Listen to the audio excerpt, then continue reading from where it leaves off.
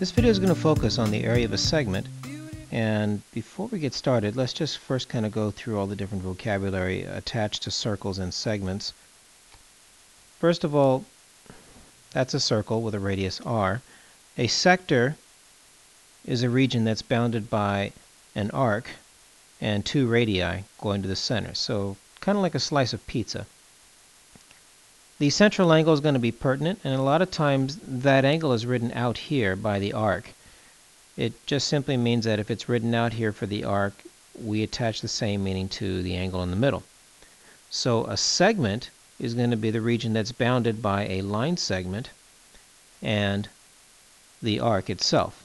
Now you'll notice that it is trapped within this sector, and that's going to be pertinent for this. The area essentially is a Frankenstein. It is two other formulas combined together.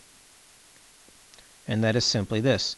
You take the area of the entire sector, that's this whole thing right here, and you minus off the triangle right here. And that would give you the entire area.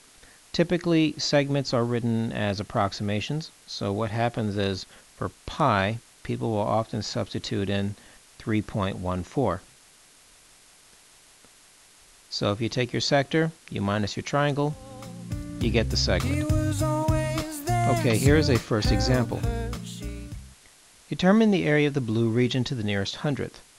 Now you will note that it doesn't say determine the area of the segment, so it is up to you to recognize that it is a segment and also to recognize what the formula should be.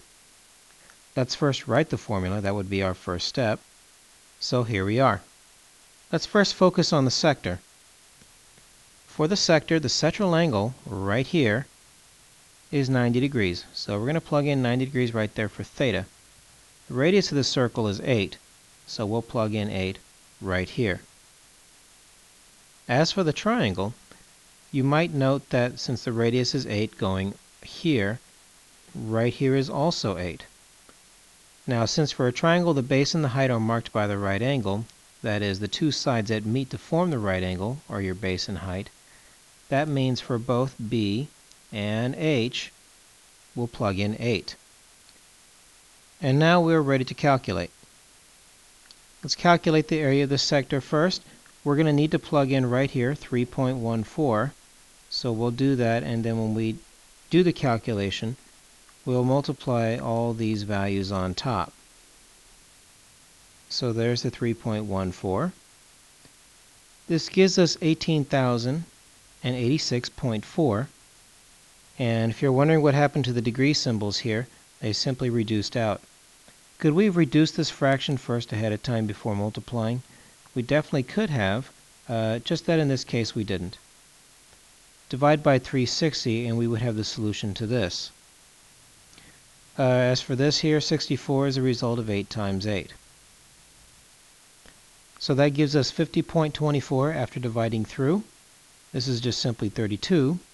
And when you do your calculation, we get 18.24. Here is another one. Determine the area of the red region. Again, write your formula first, and then let's go ahead and plug in our values. For the sector, you should recognize that the central angle is 75 degrees, so that's going to go right here. The radius is 10, so we'll plug that in for r. And doing so will give us 75 degrees over 360 degrees times pi r squared, only r is 10. And what about the triangle? Recall that for this triangle, the radius is the same length no matter which way you draw it. So therefore the base of the triangle is going to be 10. Therefore, that's the base and that's the height. And what we'll do is we will write 10 here for B and 8 here for H. Okay, now let's go and finish this up. Because we're rounding to the nearest hundredth, we're going to replace pi with 3.14. That's what we're looking at there. We'll simply multiply across the top. That's 23,550. And again, the degree symbols reduce out. 80 over 2 is the result of this part here. Take 10 times 8 essentially and you get 80. So when you divide that, you're going to get 40. So that's 65.42 minus 40. And subtract those to get your answer.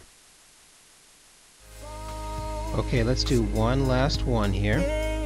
Let's say you were to determine the area of the orange region, or rather, you're given the area of the orange region. It's 177.82. Determine theta to the nearest angle, given this information. Just as before, we want to start off with our formula, and just make sure that you recognize that you're looking at a segment here. This is a segment because it's bounded by a curve and by a line segment. Just as before, we want to focus on just one part first, the sector. Hopefully you recognize the angle is unknown. This is going to remain so. R is the radius, and the radius should be pretty apparent. It's 20, so we know 20 is going to go there.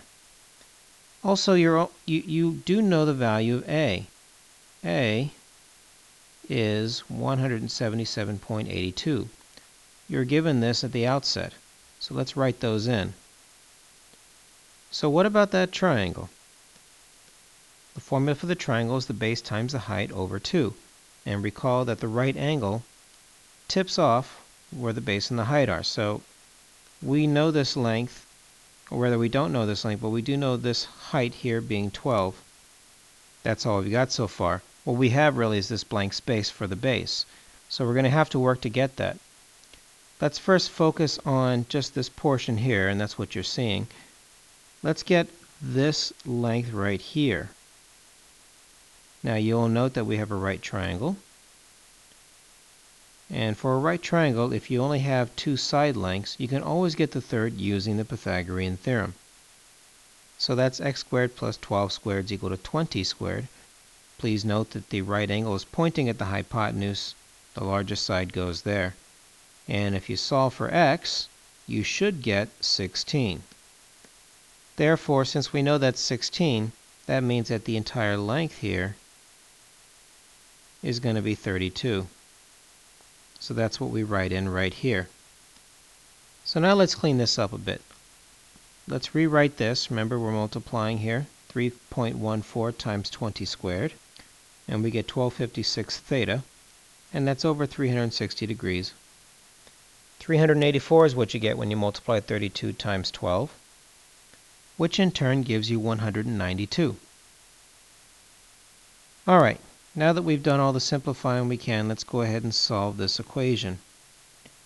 In trying to isolate theta, what we want to do is first get rid of this 192, so what we'll do is we'll add it to both sides.